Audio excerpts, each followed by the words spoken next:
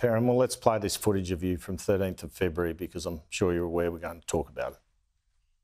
I really thank you for your evidence tonight, and I thank you because I, having sit in this place now for nearly 5 years, I have seen a dramatic change from when once the arts would come in and it would be this is what we're saying.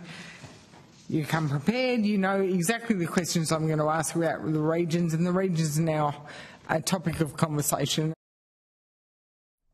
Were you affected by alcohol then? No, and Andrew, you and I have had this discussion. I had a couple of glasses of wine, which I have admitted to, and I have now openly discussed my medical issues that I have had. My throat often catches, it's caught in this studio. And what I will say is the feedback I have had from the arts community because of that line of questioning and following on from the media focus has been 100% positive. I'm getting emails from regional arts organisations saying, thank you very much, Senator Davey, because if you won't ask those questions, no one will.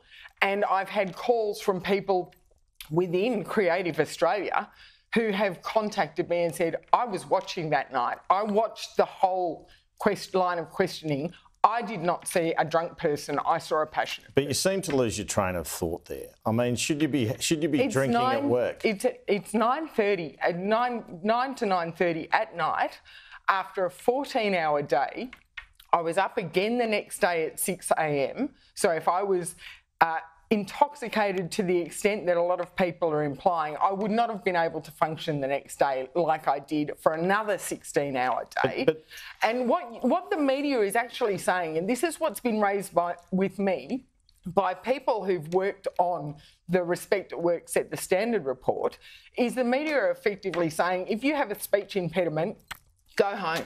Don't bother running. Well, hang on. What about if you're drinking at work? Go home. Well, with all due respect, Andrew, and I will say it, I have been to plenty of press club lunches, including the Respect at Work lunch with Kate Jenkins, where there were a lot of journalists participating in the hospitality at that lunch and then coming into this place, filing their reports. So it's all right if we all get drunk, including politicians at work, is it? Like, I'll get pissed and come on TV. I stand by the fact that I was not drunk.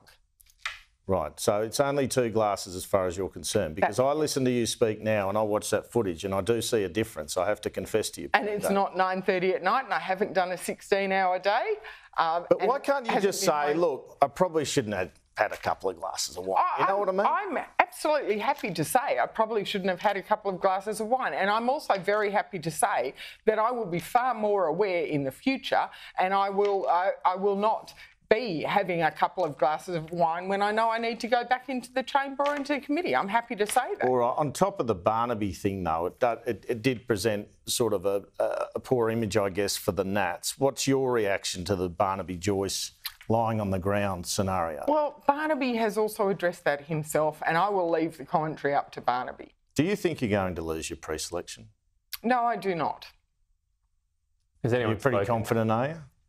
I believe that I will be judged on my whole record and not on a 40-second video clip that's been subjectively edited. Well, I don't know if it's subjectively edited. I mean, it's what happened. You've taken a 40-second clip from a 12-minute line of questioning. What's your view on the suggestion by Zali Steggall to have a ban across the board? Well, she hasn't said that. She has recommended random drug and alcohol testing. And I think I'm one of the few politicians who's actually said, if they're going to do it, bring it on. I don't have a worry about that. The Greens are saying we shouldn't go down that path. Other people are saying we shouldn't go down that path. But when you're doing the alcohol testing, I guess, would it be... Is it 0? Is it 05? It's not you proposing against Zali Steggall, but is it the driving limit or...? Well, and that is the question. That would have to be resolved. But from what I can gather, there is no momentum, no push, no majority support for her proposal. What's the sanction? I mean, you're saying I wouldn't mind it. What's the sanction? That would have to be determined by the Parliament. And then I would also say that the key would be it mustn't be weaponised, and it must apply consistently right across every person who works in this place. Sure. Well, you spoke about these health problems you've had. Doesn't that make it even sillier, I guess, that before you go into a parliamentary committee, given you had that issue, that you'd be having a few wines? I don't think I have anything to add to that commentary. I mean, I think that I think we've covered this topic well and truly over the last fortnight, and I am absolutely amazed that the media, you are still wanting to focus on it instead of focusing on the cost of living crisis, the upcoming election in Dunkley, even the passage of the tax cuts last night, which was what I was invited on this program to talk about. Okay, well, on those tax cuts, pretty good for regional Australians, would you say? Well, I think that tax cuts, we always welcome tax cuts. They're not what we wanted to see. We wanted to see the original stage 3 tax cuts. They'd be better for the regions though, aren't they? I haven't seen the regional breakdown of the data. Well, but we know they are. It's 84% across the country, and regional Australians don't earn as much money. And regional Australians welcome these tax cuts, and they welcome the fact that the coalition supported them. They'll be probably popular in Dunkley, you would have thought. I know it's not your backyard, but well, what's your read on that? My understanding... By-elections are always a bit of a swing against the government, but they look like they might hold on. Well, it's a significant margin that we have to get in Dunkley, 6.3%, to get across the line there. But I think we will definitely eat away at it significantly. What the feedback from Dunkley is it's cost of living. There are large concerns about the family car tax that Labor are proposing. That is worrying people in Dunkley. If that's the case, you'd be expecting a good swing then.